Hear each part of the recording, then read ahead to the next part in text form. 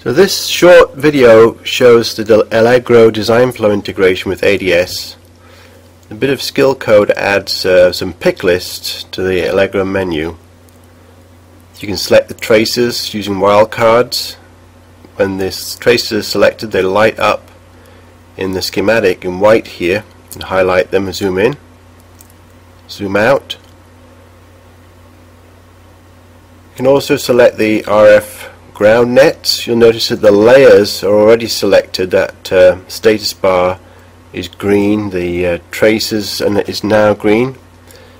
The cookie cutter can be automatic, or you can do it manually. The ports are automatically placed, or you can do it manually. Some port attributes shown there. When you select all the stack up and the traces, the ports and the cookie cutter environment, we export it to a .ads file. Now let's go to ADS and import that file into ADS layout.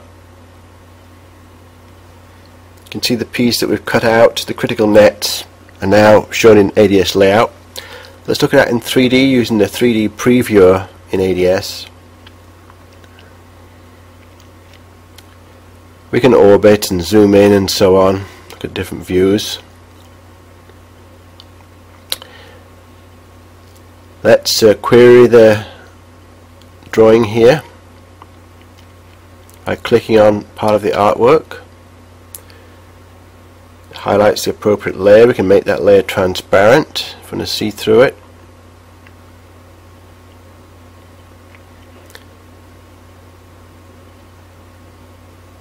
We can also apply cut planes.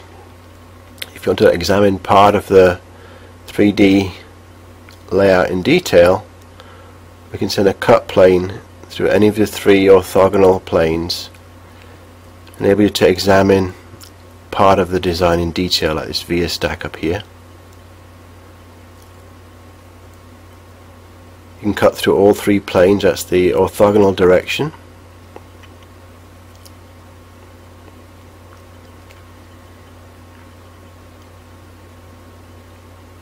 And zoom in, cut down through the Z direction, look at the XY plane. So you can peel back some of the layers to look at the underlying layers in that case.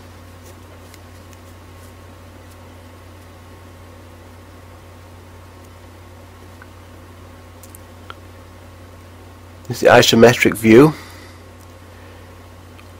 We can also examine the isometric view in more detail using the Z scaling widget. You can expand the Z scale so you can examine the via stack up in detail by pulling apart the design by applying this scaling factor.